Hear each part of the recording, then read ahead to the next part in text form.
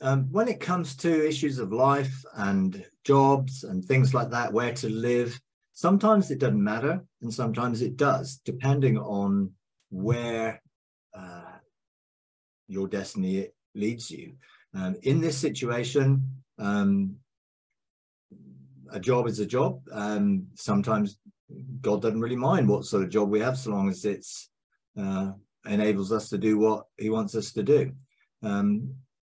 Our relationship with God obviously is what leads to everything else. So if you're working so many hours you can't find the time to give that priority, that relationship, then obviously there's a question there to ask. There's nothing wrong in working 56 hours or 50 to 60 hours a week, in that you've also got a whole load more hours of the week to other things.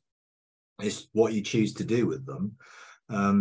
Our relationship with God is what is, as you say, is going to lead us to everything else. So within the concept of time, yeah, time serves us.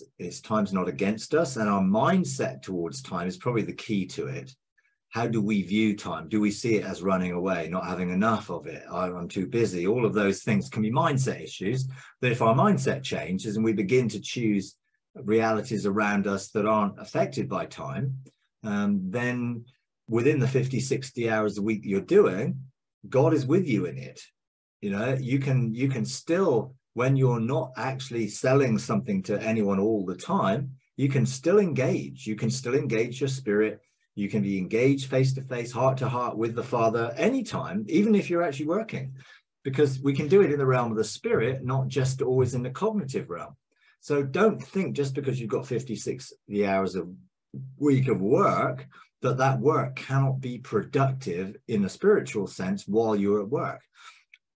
And of course, you only have to do what you see the Father doing. So you don't feel under any obligation to do anything other than what the Father's leading you to. Now, I think it's interesting when you say that there's a reawakening and a joy and talent for art and design. That is more aligned to being made in the likeness and image of God in a creative sense of sonship. And as you've been pursuing God for sonship, maybe that is what has been awakening.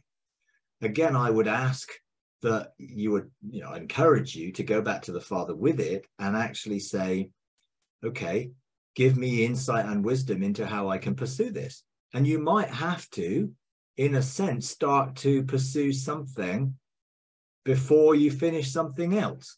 You can make the preparation for pursuing something within art and design before you give up your job in car salesman, being a car salesman. So in some senses, it's all about how the Father leads you, rather than there being a right or wrong answer to it. Follow the flow of the Spirit, follow what you feel you're being led to, but don't necessarily jump out of one thing before you can get into something else.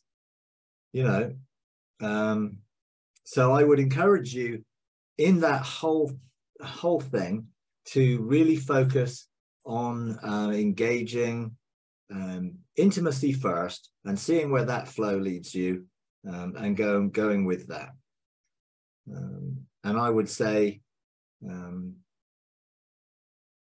the creative side of you, if that is what's being awakened, I would encourage you in that to go with that, but don't think you have to jump into it. See where it leads you and see where that opens up. And definitely sonship and relationship will open up a creative side of us without a doubt. And that might be something that brings you more fulfillment, but actually at the moment you maybe need the finances, and that's okay. There are seasons and times in our life where we do things differently. So, don't be stressed over it, that's for sure. Rest where you are and then see where the Father leads you. That would be my encouragement. If you enjoy these videos, would you please take a moment to like, comment, and subscribe? It really does help. Thank you very much.